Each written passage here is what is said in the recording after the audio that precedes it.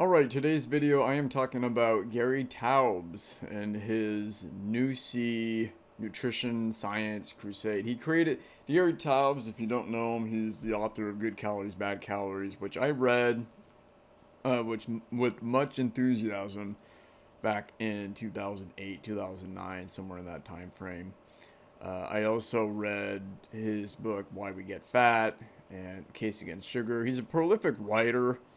I'm gonna give him that, but I basically think his entire hypothesis has failed, and he refuses to recognize that, and I'm gonna explain why. This is an article in Wired magazine, the online edition, and it's about his nonprofit called NuSi, or Nutrition Science Initiative, that he created back in 2013, 2014, somewhere in that time frame.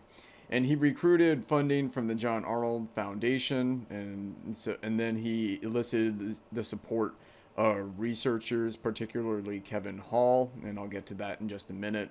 But I don't buy his, it launched in 2012, I'm sorry. I don't buy his whole hypothesis.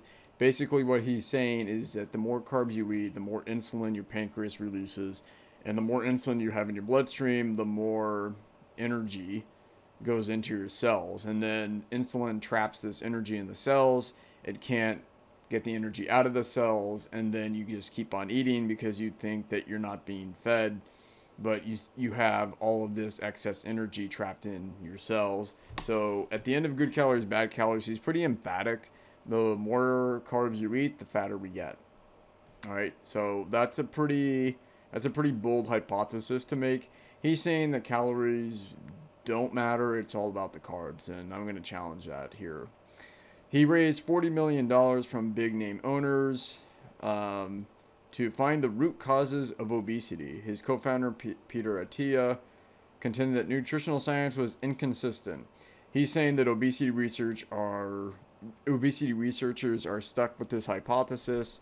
They believe that obesity is a result of excess calories, right? It's the energy balance. They're bringing in too many calories. They're expending too little. I think a good question to ask, and this is like the holy grail of obesity research, is why are some people getting obese and others aren't? What's the difference? Is it genetics? Is it environment? Is it the brain? That's what I contend, actually.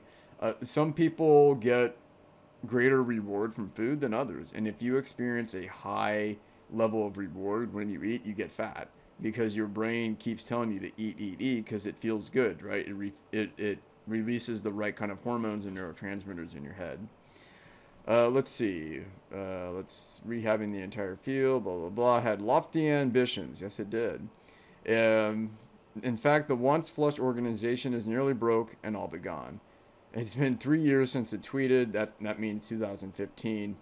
2 years since it had a real office. Basically, it's dead, is what it's saying. So why did this organization die? I mean, Gary Tabues is a pretty good writer. He got good support. He got good funding. You would think that if the hypothesis were correct, it would have found something, and it didn't. And I think that's going to be the best part of this video. So let's see.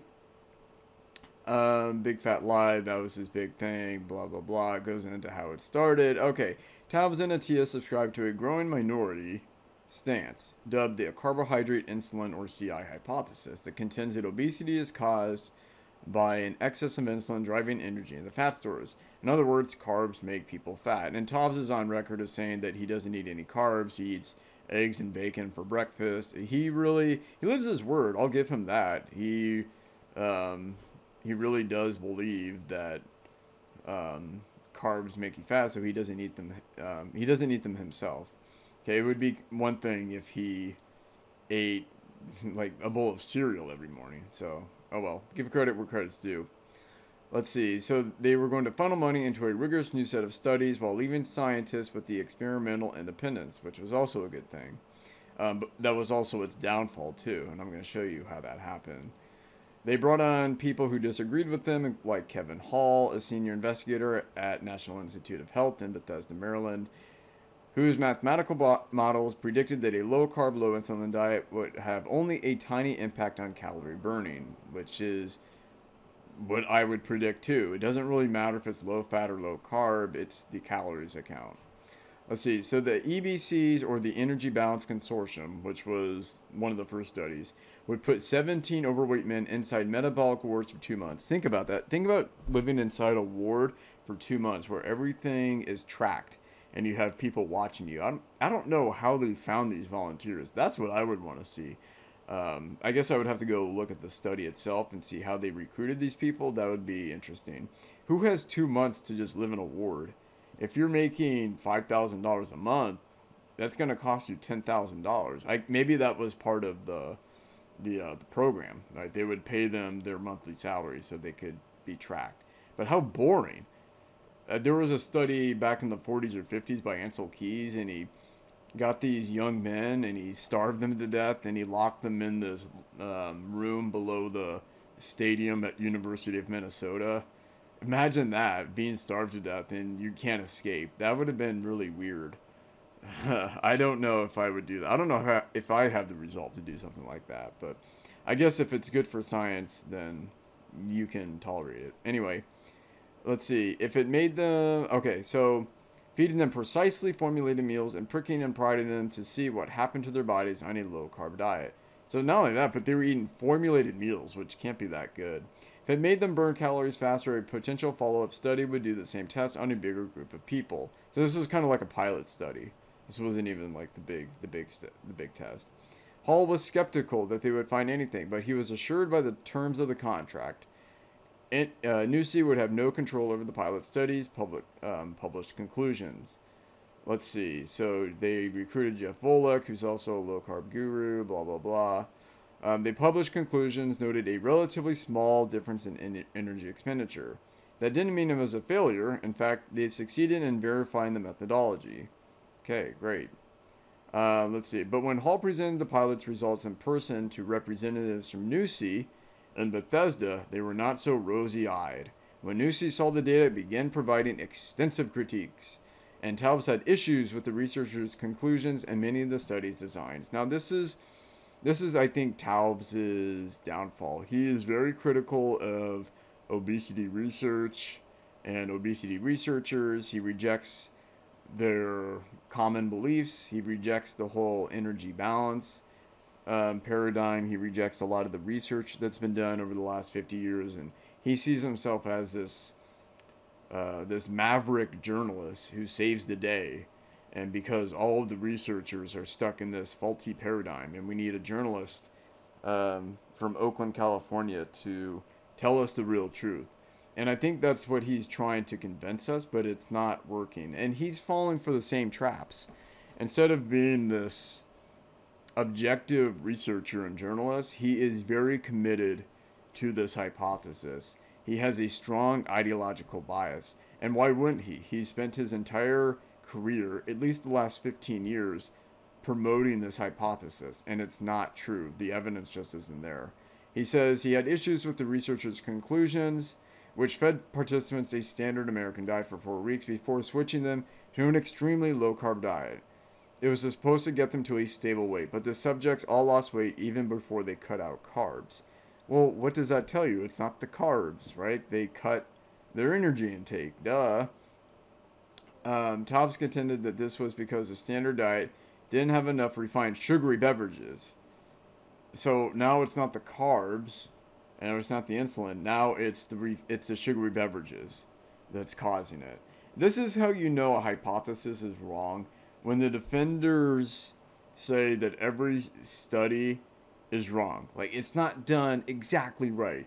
It wasn't done to the T. If they had done it this way, and if they had done it perfectly, then it would have shown the results.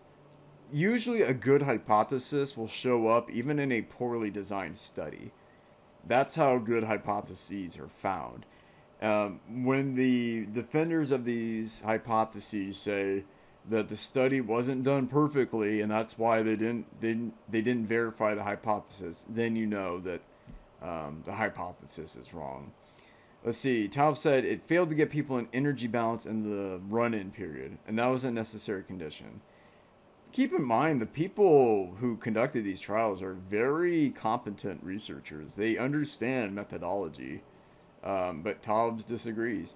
In his eyes, all the pilot told them was that their method was flawed. At this point, NuSi had spent $5 million. Blah, blah, blah. Do good science. We lived up to the contract. So now he's having problems with the researchers themselves. Let's see. At a meeting in front of John Arnold, NuSi directors Taubes and Mark Friedman openly quarreled with Hall and his colleagues. So now he doesn't like Kevin Hall, the lead researcher. Great. Let's see. NuSi scrambled to fill Atiya's position because he resigned. Things aren't looking good here. Let's see. And then NuSi's yearly contract with the Arnold Foundation was replaced by a 3-month contract. So now even the John Hall Foundation is pulling its money. NuSi shuttered its San Diego headquarters and became a virtual organization. Well, maybe that's what they should have done in the first place. Let's see. The remaining researchers continue to clash with NuSi. Let's see. Pilot results were finally published in an American Journal of Clinical Nutrition. Let's see. And Hall said they received a lot of media attention because Hall said that the pilot, along with another study he conducted, basically falsified the carbohydrate insulin hypothesis. Boo-hoo. The hypothesis failed. I just wish Taubes would move on and find something better to do instead of defending a hypothesis that clearly has not been verified and will never be verified. If it were a true hypothesis, it would have been verified by now. And just my personal experience and the personal experience of millions of others shows that when people cut energy intake, they lose weight. And I've said this in previous videos. If you want to test that, drink olive oil and eat 3 sticks of butter a day, or eat an entire tub of lard or peanut butter or something that's super low carb, and see what happens. I dare you. So anyway, by the end of the summer 2016, the Arnold Foundation decided not to fund the second phase, so now the Arnold Foundation is out. Let's see. Taubes continued to work with the Arnold Foundation to review some of the proposals. And blah, blah, blah. There's a lot of, like, soap opera here. Blah, blah, blah. It's still too soon what is added. Okay. It is still too soon to assess what NuSi has added to the nutrition science canon. The answer is nothing. The results from the 2 outstanding NuSi-backed studies are due later this year. So this was written in summer of 18. So one of those studies came out in February in JAMA. And guess what? It found no difference between the low-fat and low-carb diet, and no meaningful relationship between weight loss and insulin secretion. I have added that study to the queue. I'll do a article review on it in the future. Let's see. Aren't surprised that NuSi hasn't sparked an epistemological revolution. I always forget what that word means. I think it has to do with methods of scientific research. I'm not sure. From the outset, their approach was simply that knowledge will be enough to drive behavior. He'd love to see research dollars be spent instead on studying how to improve adherence to different eating strategies. In other words, behavior modification. Right, exactly. Friedhoff, a researcher at the University of Ottawa, has argued that efforts to prove one diet is better than another do a disservice to patients. Right, exactly. There's no one way to lose weight. All right. Taubes believes there still might be a need for NuSi in the future. No, there isn't. I say to my wife all the time, maybe I'm a quack. Maybe you are a quack, Gary. Because quacks cling to theories that don't make sense and have not been verified. Let's see. Blah, blah, blah. For now, Taubes thinks NuSi could evolve into something a bit more humble. Probably not. NuSi, for all intents and purposes, is dead. Let's see. Blah, blah, blah. He's also got more articles and books he still wants to write. I don't know what. Like, I don't know what else he can add. Seriously, I don't know. This nutrition science crusade expands easily to fill all the time in my life that can be allotted to work, so I'm going to figure out how to partition time better in the future. I think he just needs to find something else to do. Let's see. Taubes founded NuSi to support objective science. Now it's his own objectivity he has to defend. Well, the thing is, he doesn't have any objectivity. He committed himself to a theory, and now he's trying to defend it. And nobody really takes it seriously. It has been falsified. It doesn't work. So let's move on. So what can we learn from this? One, never subscribe to a theory or ideology. As soon as you realize that something is false, just get rid of it and move on. Don't marry yourself to bad ideas. Second thing is the carbohydrate insulin hypothesis is false. It's just not a good model of obesity. Never was. The JAMA article, I was looking at that JAMA article that came out. I think they conducted it at Stanford, not too far from here, but there was literally no difference at all between high carb, low carb. Now, I don't know what else Taubes needs to finally concede that his hypothesis failed. But it's hard to do that when you've sold, millions of copies of your books that promote this one theory, and now all the good research is showing that it's false. That must be tough. I feel bad for Gary in a way. Anyway, I hope you enjoyed this article review. More to come in the future. Good night.